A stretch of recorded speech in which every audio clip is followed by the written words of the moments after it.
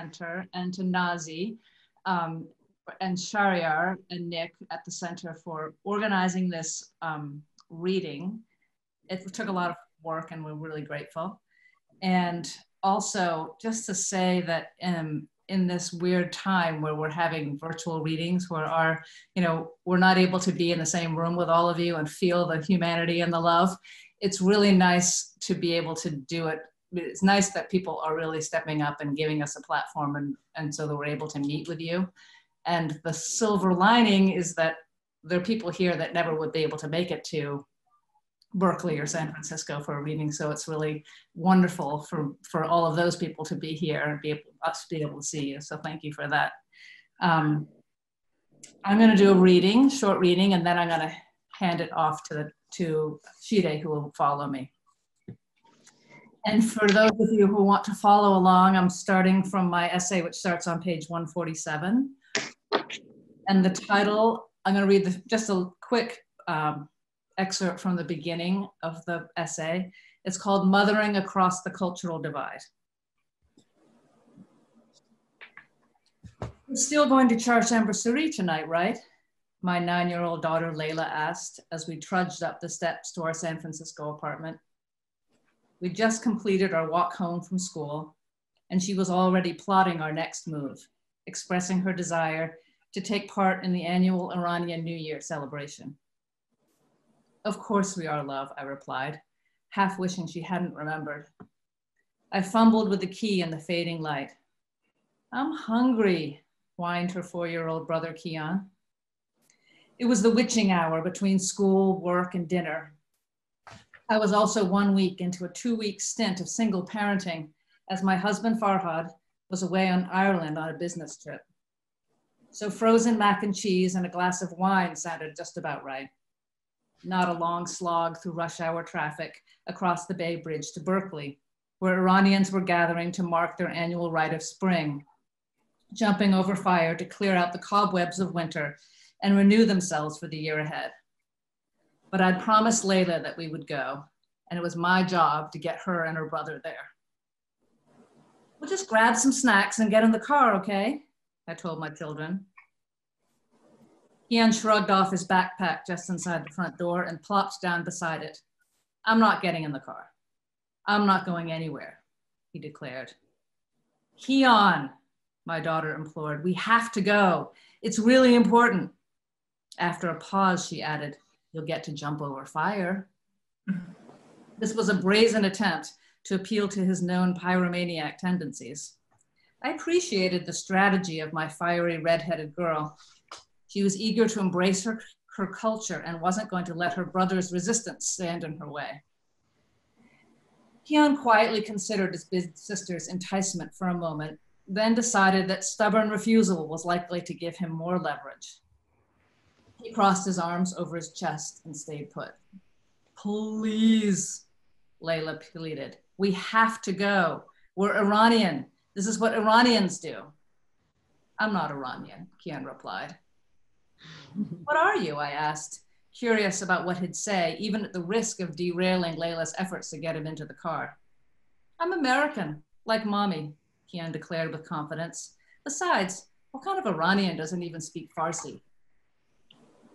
This was an echo of conversations Leila had been having for years with her father. She desperately wanted him to teach her Farsi, but for reasons he couldn't really explain to her, he resisted.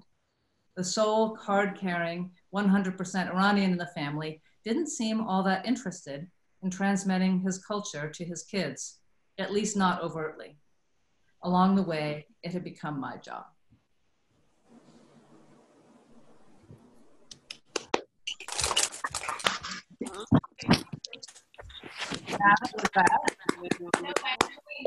There's more too, by the way. Say again? I said there's a lot more too. A lot more, right. With that, I will pass the baton to Shideh. Hello. Hi, everyone. I almost had to do this on my iPhone, so I'm glad that I get a bigger screen. Let me see, how can I not just see myself? Okay, there we go. I am really excited that we're celebrating this anthology today, and I'm very proud to have one of the only memoir pieces I've ever written published alongside everyone else. So I'm gonna try and read the whole thing, and it is about my grandmother, who since writing this has passed away. So I will dedicate this to her. It's called Forget Me Not, and it's on page 187. Sometimes I think my grandmother's dead, and then I remember she's not. When I visit my family in LA, I go and see her at the rehab center where she's been rehabilitating for 12 years. They've stopped coloring her hair. It's all white now, thicker than ever before. Beautiful and also frightening.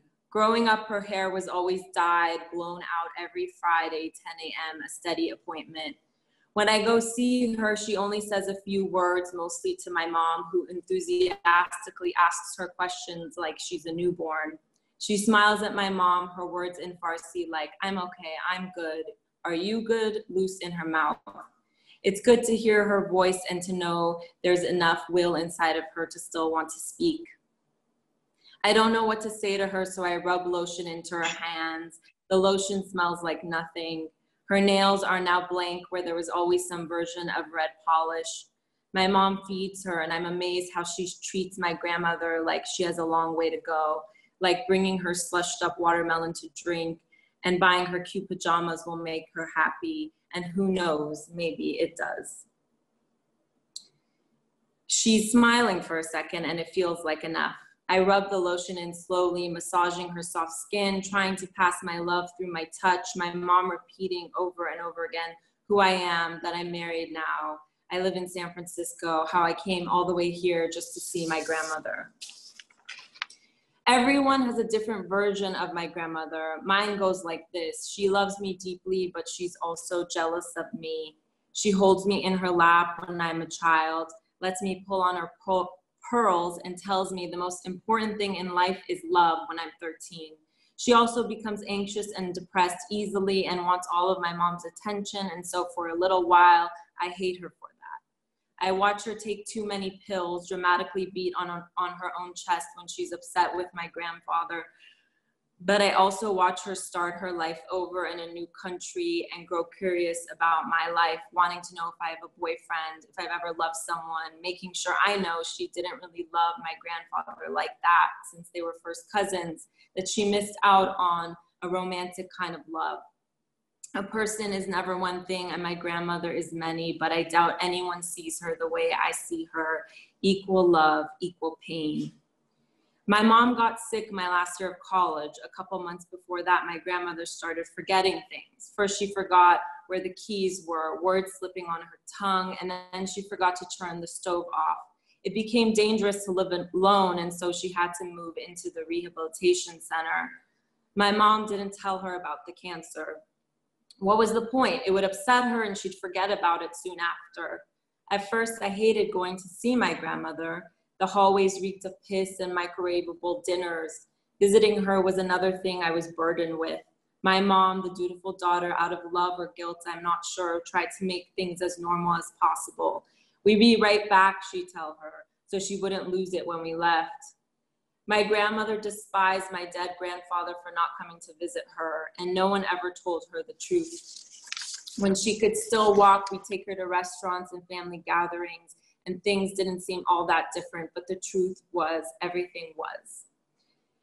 I don't know when things changed exactly, mostly because I wasn't expecting anything to. Maybe the summer I graduated from college and moved back to LA, she reached a certain stage of Alzheimer's that transformed her into not a different person, but the truest form of herself. Or maybe I was the one who changed. In college, I started dealing with my own anxiety and depression. I felt like I was drowning. It became difficult to breathe, to hear myself, that part of me that was on my side and could calm me down. No one could help me, not even myself. I started taking medication just like my grandmother had, and 9 months into it, when I was feeling more like myself, decided to taper off. I didn't want to depend on anything outside of myself to be okay, but also I didn't want to be like her. Maybe experiencing what she'd suffer from for so many years made me understand her and not believe it had just been a cry for attention. That summer, I didn't feel like carrying my resentment towards her around anymore. My mom, aunt, and I would wheel her to the corner cafe where the owners knew us and would help us lift her wheelchair over the incline of the entrance. She sat there looking comfortable, wrapped in blankets, wearing her PJs with the ducks on them. She asked me why I was showing my breasts to everyone. How else am I supposed to find a husband, I said, and we laughed about it. It felt like a very long time since I'd laughed with her. She asked me why my jeans had so many holes in them. I bought it that way, I said, and she couldn't believe me. But every time she looked at me, it was as if she was seeing me for the first time. Her eyes lit up, she smiled, and then she looked at my mom and said, "She's beautiful, more beautiful than you." We laughed again. And yes, she couldn't tell you my name or what year it was or why she was sitting in a wheelchair, but there was an ease to her I never witnessed before. The ability to just sit and be, not worried about all that had gone wrong, not dreading life and all its uncertainties. I started to see her as a child, a teenager, a young woman filled with hope and the desire to love and be loved, and a culture, a country, a family telling her what she wanted didn't matter. My mom asked her if she wanted ice cream, but it was a pointless question because it was her favorite thing in the world. The vanilla ice cream came and I fed it to her, and she nodded her head side to side in approval and said, "Bah, bah." It was the ultimate sign of bliss. There are certain things that take me by surprise, like when my mom tells me about my grandmother and the dentist. How when my mom was little, my grandmother would get dressed up and go to the dentist on a weekly basis. As a child, my mom thought her mother's teeth were seriously damaged. And even though there's no confirmation of an affair, we can assume there was something going on between them. I'm also surprised when my older cousin tells me that when he was 24 and first moved into his place, my grandmother would call him a couple times a week, that this was their secret ritual no one knew about. That my grandmother would talk to him about girls and relationships and tell him to make sure he was using condoms. I don't expect to feel jealous of this, but I do. The letters surprised me even more.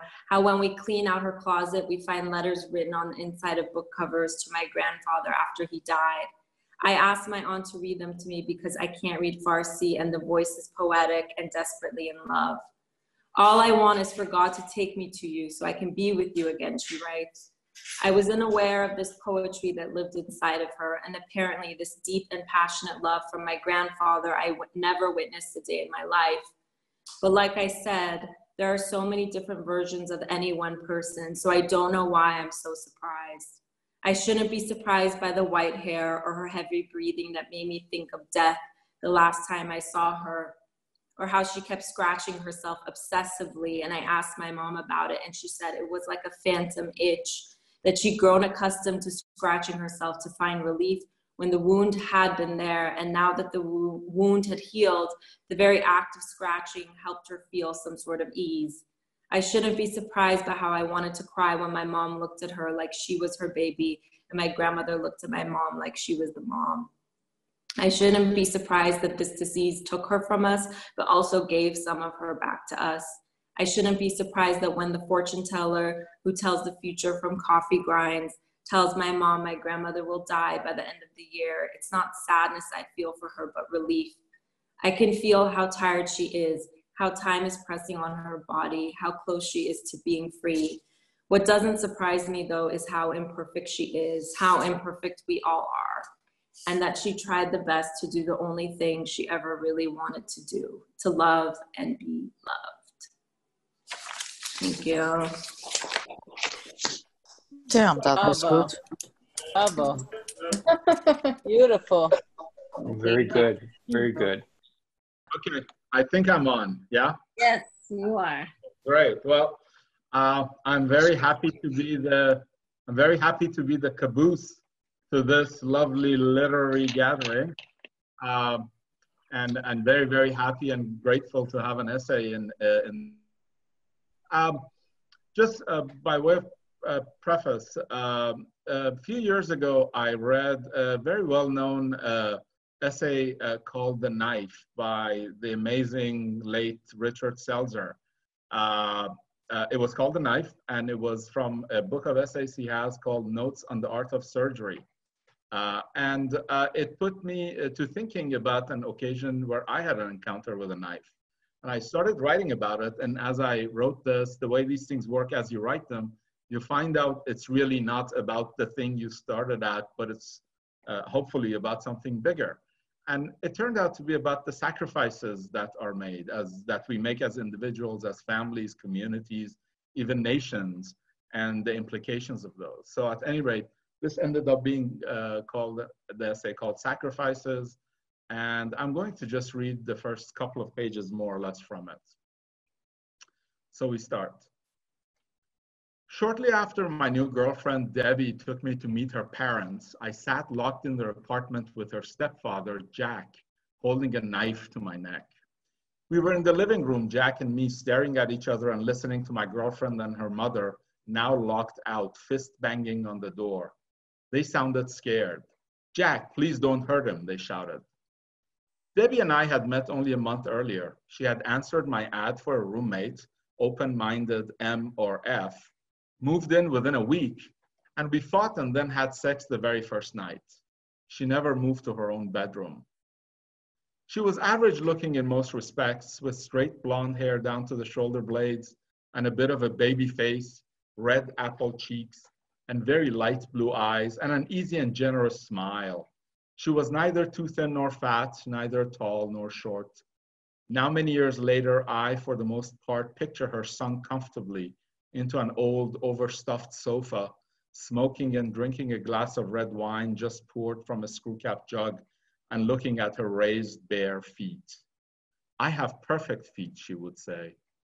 That was important to her. She was 29, I was 18.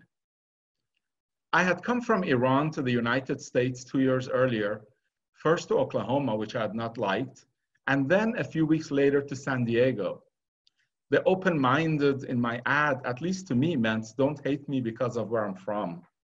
She wondered out loud what I was looking for, and I set her mind at ease. This was 1980. It was the time of first prize pigs and county fairs named Ayatollah, of camel jockey go home slogans, and of no dogs or Iranians allowed signs in restaurants.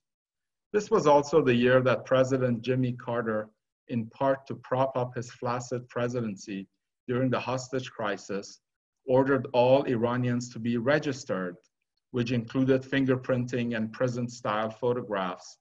And so somewhere there's a file with a photograph of me staring blankly into the camera, holding a board bearing my last and first name and an INS registration number. That number became my naturalization number when over a decade later, I took US citizenship. Early during my stay in San Diego, I was often mistaken for Mexican.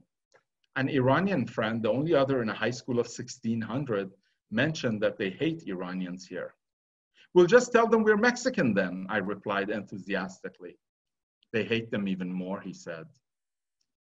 Around the same time, post-revolutionary chaos in Iran cut off funds to students abroad, and so young men and women from good homes, beloved and protected by doting parents, often over-pampered, were left stranded.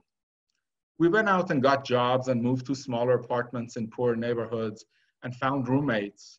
We learned that the only work available to smart and only partly educated doctors and lawyers and engineers is fairly menial, attending gas stations and newspaper stands, delivering pizza, selling ice cream, and if you were lucky, grading homework at college.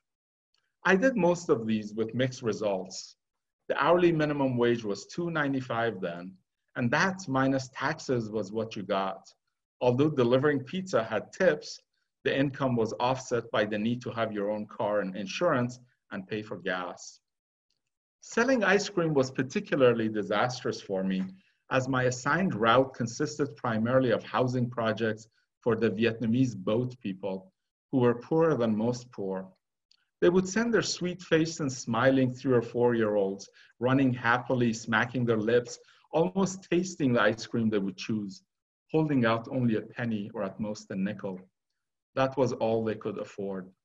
Sometimes I gave them the ice cream, sometimes I did not. Some students managed by turning this into a game. I remember a competition to see who had the lowest monthly food bill. $30 was the answer, the winners being two women who every day cooked a variety of subtle stews and elegant rice dishes, filling their house with aromas of bright spices and wonderfully fresh basil and tarragon and parsley. Some did not manage. A friend returned home when his money ran out, was dispatched to the front. The war with Iraq had started, sent me one or two passionate patriotic letters, and then no more. Another dealt in drugs and disappeared.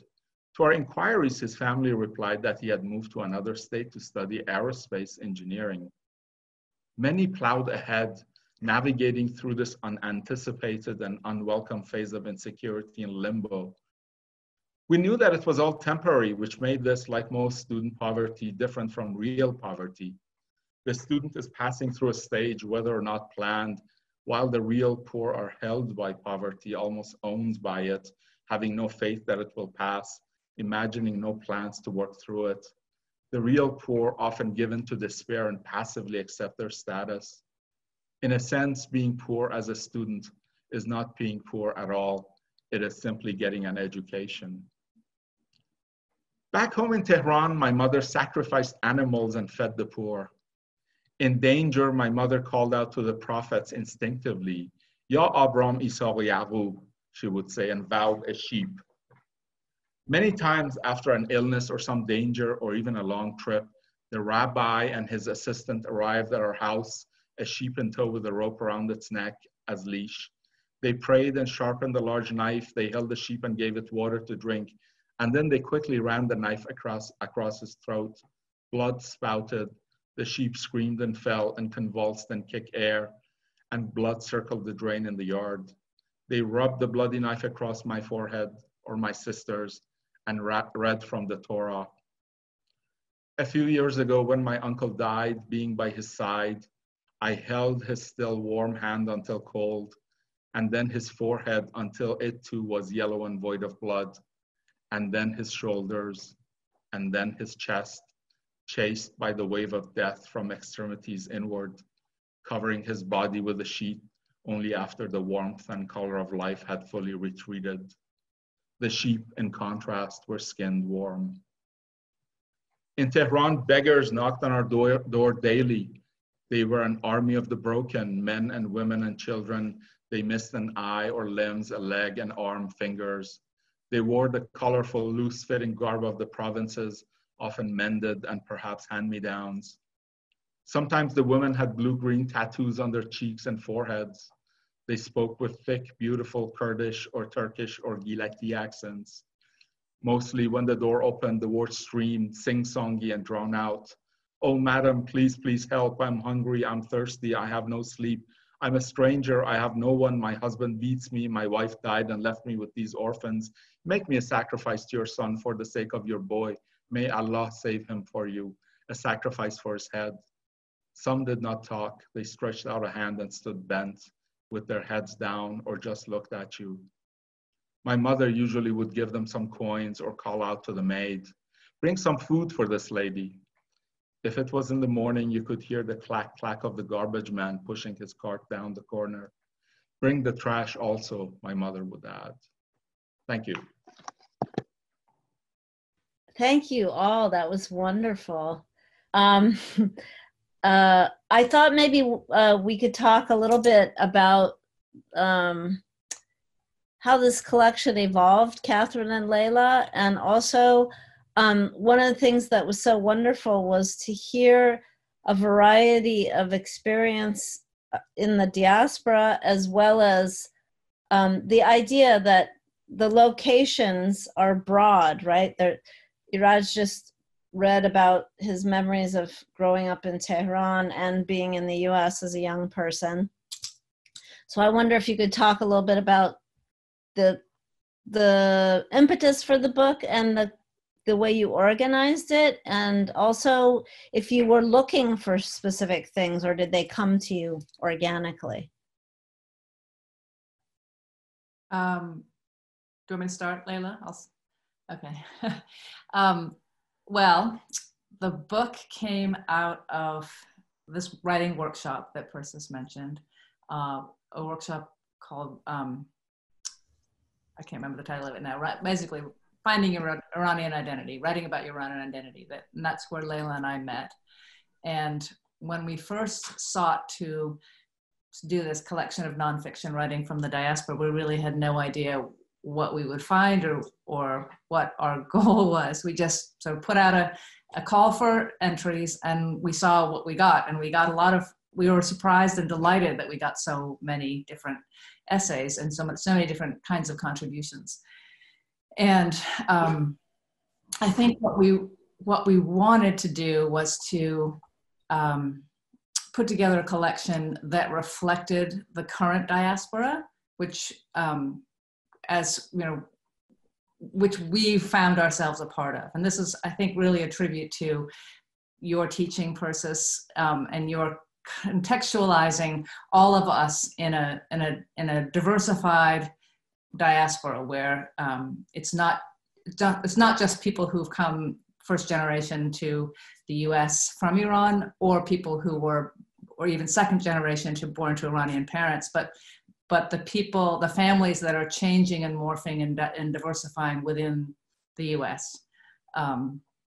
So as we found really interesting, compelling, modern essays from that group of people, we started getting excited about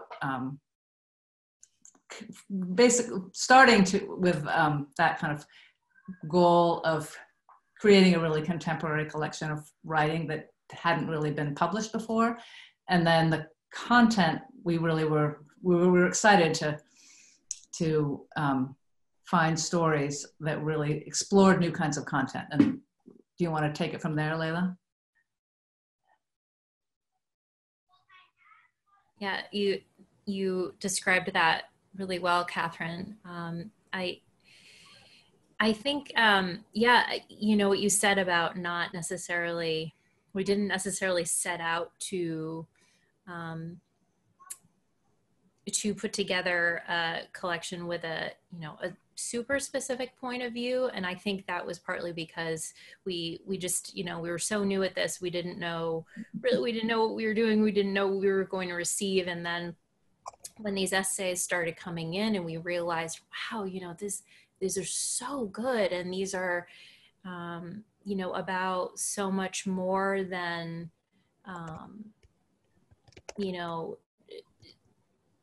what many of the, I guess, memoirs to date had focused on with respect to writing from the diaspora.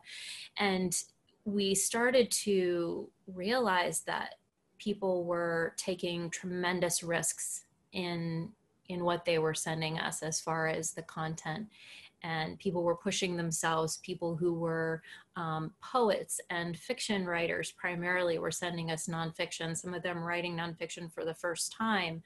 So that was very exciting. And then when we started to see that, as far as themes are concerned, that many of the themes of these pieces were really boundary pushing in many ways, having to do with issues that Iranians, on the whole, for a variety of reasons, don't maybe talk about as much, or certainly don't write about necessarily as much, and that haven't been published widely.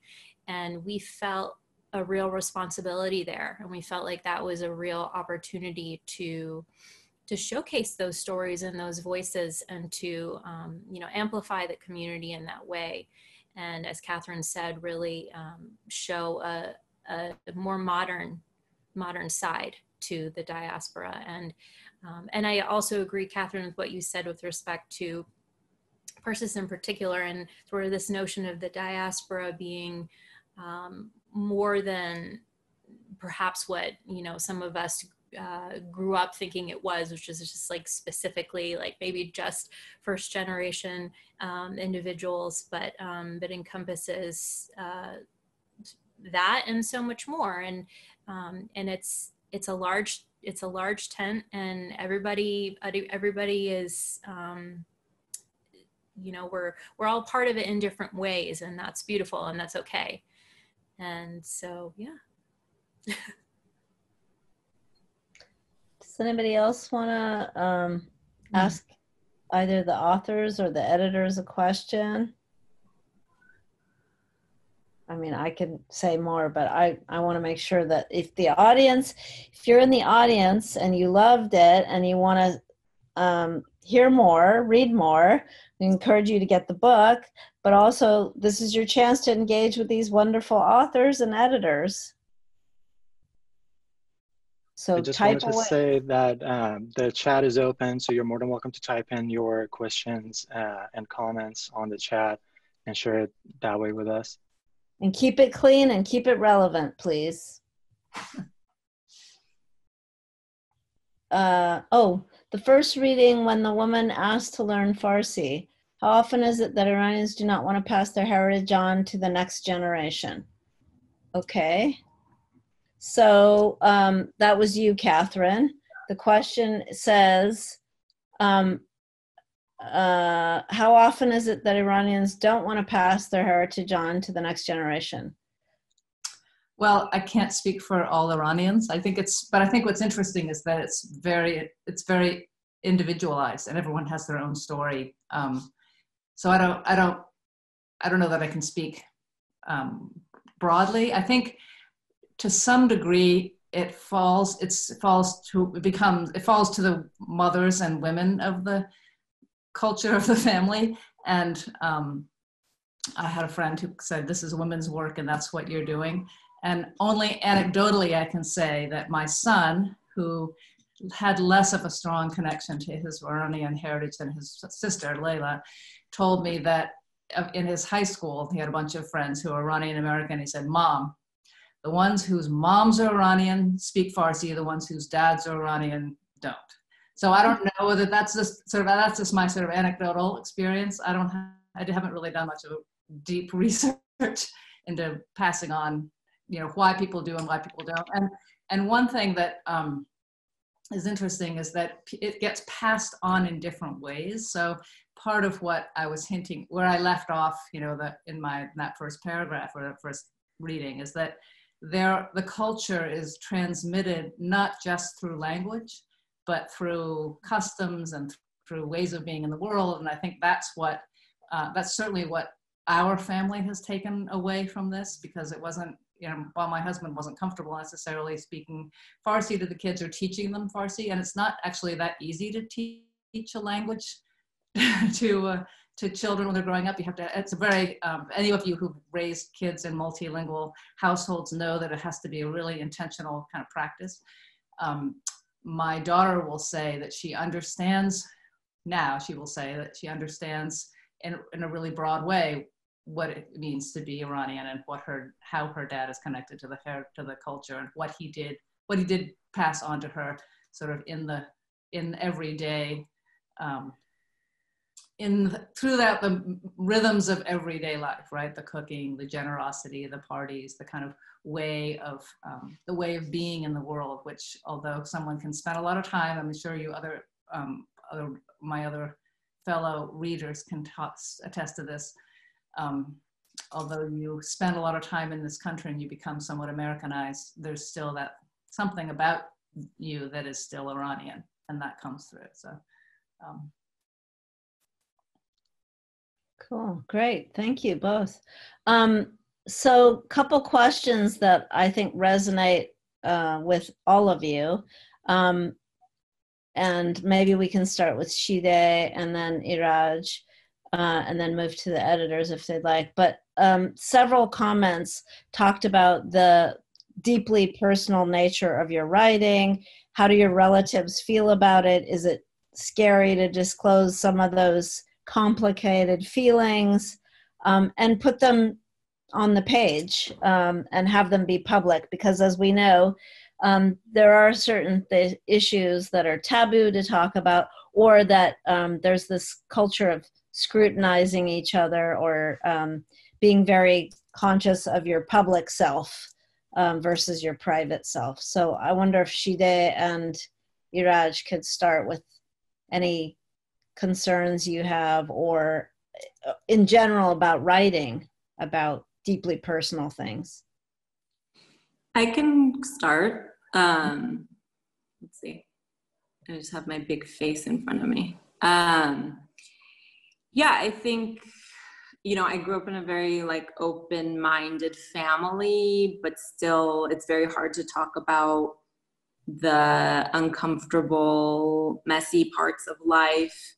And because I write fiction, mostly, I mean, I'm writing more memoir now, but I think my intention was to just write a piece, not necessarily thinking it was going to get published or that other people would read it.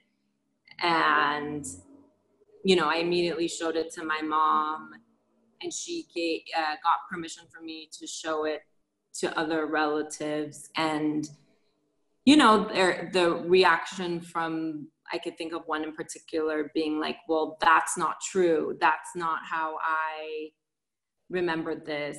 You got it wrong, kind of defensive, or, you know, and I think that speaks to just, you know, the nature and the beauty of what this is, which is you're writing your experience and it's yours. But yeah, it's like, you know, it's uncomfortable to put it out there, but there's also something really like powerful and liberating. And yeah, it's like I had an intention to honor my grandmother, but another relative could read this and see it as an insult, you know, or like, no, I didn't, she wasn't depressed, or she didn't, but it's like, that was my unique experience. And that's the only thing I could really write about.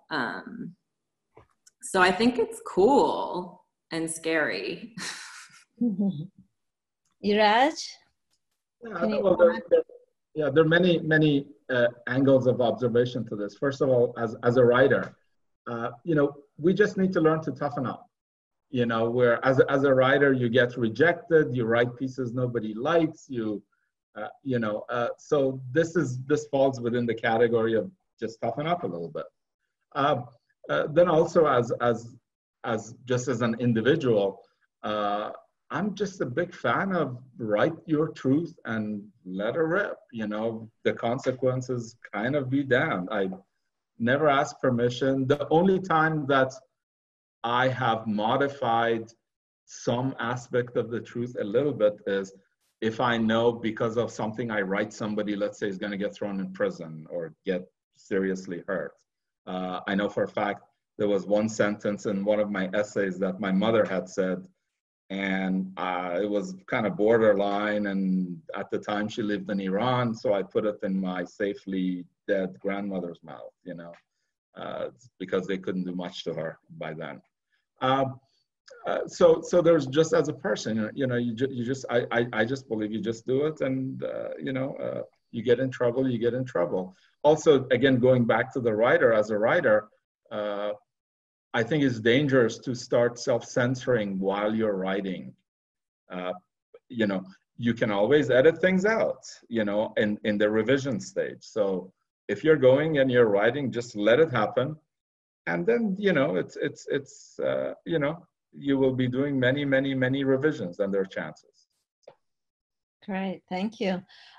There's a lot of really positive comments, so I hope you get a chance to look at them. To all of you, lots of appreciation for your vulnerability, your honesty, also appreciation to the editors for expanding their understanding of what the diaspora is. There's a question here that I think each of you could probably respond to, and I believe that's Katherine's sister, Susan.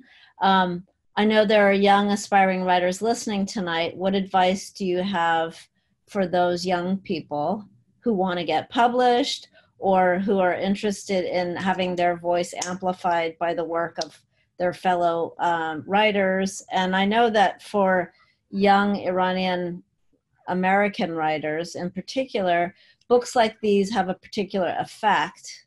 And I wonder if any of you want to comment on what it feels like to be a part of something collectively as opposed to something that's individual.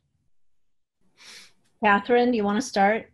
Sure. I think, well, one thing that's kind of amazing just to start with is just to be having, and I know that I've talked to Leila about this too, hearing you all read your pieces after we've sat with them for so long and read them over and like over and over and over again, it's such a gift. So thank you for that.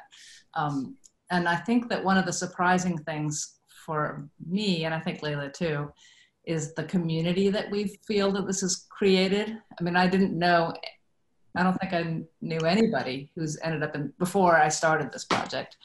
And now we have this amazing community of writers that we're all going forward together. And I have not ever published a book that's just mine, so I don't have this experience, but it does feel good to be able to champion something that's a collective voice from a diverse group and say, this is really important. I want to get this out in the world and not feel like I'm being, egotistical about it.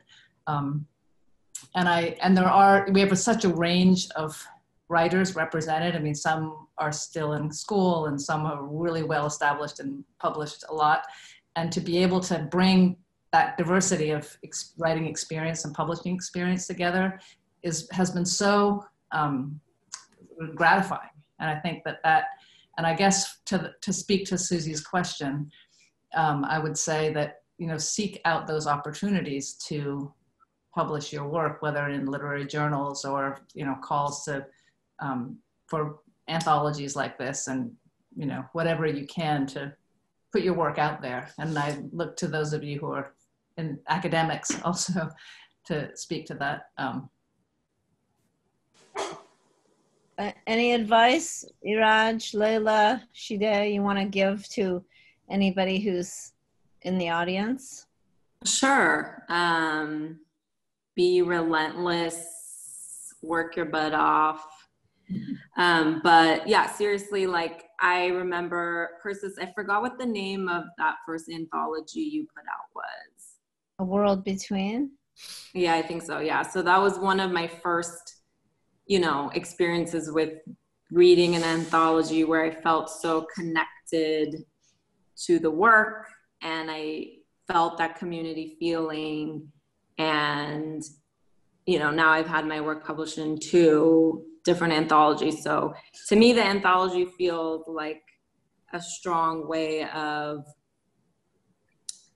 being a part of the community and also feeling like we can have these conversations together and expand people's perspectives of what it means to be Iranian. But yeah, seriously, just if you're trying to do this, you got to be relentless and, tap into what is that real reason why you're doing it, because that's what's going to pull you through. I can add a couple of things to that. One of the things, since you asked for sort of younger writers or starting writers, one of the things I always say to my students is to be a good writer, give yourself permission to write poorly. If you see some of the first drafts of the stuff I write, and probably some of the other things is borderline, I know mine, borderline unreadable. And, nobody's gonna die if it looks bad at first. You're gonna fix it. The other thing is, write the thing that every bit of your body says you don't want to write about. There are things in your head that are banging around for years, sometimes decades. And every fiber of your being says, oh, I really don't want to write about this. And it's not going away. And that's the thing to write. Mm-hmm. Great. We just have like 1 more minute. I just want to say there's a lot of praise. You're all such amazing writers. A few people who are Iranian themselves or Iranian American themselves feel a connection to you all and your work. Cyrus asked the question about, is there going to be an anthology of poetry? That's your job, man, Cyrus. It's a lot of work, and I want to make a special shout out to Katherine and Leila because I know how much work it is, having done 3 anthologies myself. And I just want to say I'm thrilled to be both a part of it and also to see someone else take this on. There's no more important moment in our history to exemplify the idea of collective action on behalf of those who don't have enough of a voice, never mind decent representation.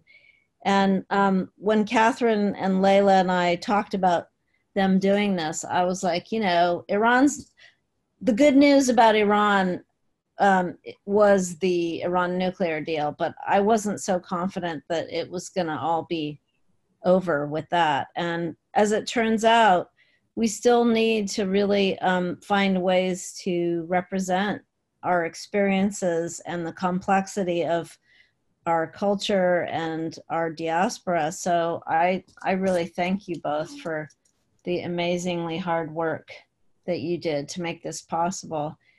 Do you want to say anything about other readings, Katherine and Leila, that you're doing? Because I know one of the disappointing things is that connecting with people in person is even more wonderful, but this is a good substitute. But you're doing some more readings. Do you want to just say a little bit about when those are and how people can find out about them? Because there'll be different configurations of readers, right? This is a big shout out to Mandana and Roya, 2 contributors of ours who've taken on organizing readings of multiple people on 2 coasts, although it doesn't matter as much now that we're all sheltered at home. But and these will be posted as events on we have a Facebook page, My Shadow is My Skin, and a Twitter account where those will be, that we'll be creating events as we have dates and times, and they're solidifying. So there'll be one on May 9th at 5 p.m. Pacific. I'm just going to give these times in Pacific time. On May 16th at 2 p.m. Pacific. And then on May 23rd at 5 p.m. Pacific. And these are readings of a variety of different people, not necessarily the same people you're seeing tonight. So they'll be interesting if you want to tune in and hear other people read their work. Yeah, thank you. So your Facebook page has those listed on it, right? Not yet, but it will.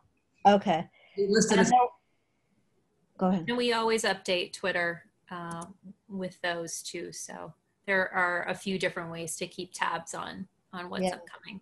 Some of us don't do Twitter, so make sure you do it in places where the old people can find it. And then I wanted to say there are lots of people saying thank you for this and that they could join from places as far away as New York and Toronto. So as you said, Katherine, there's a silver lining to doing it this way, which is that people can participate. So thank you all. We're going to wrap it up. And I want to just do another shout out. If you have the book in your hand, hold it up and let us see.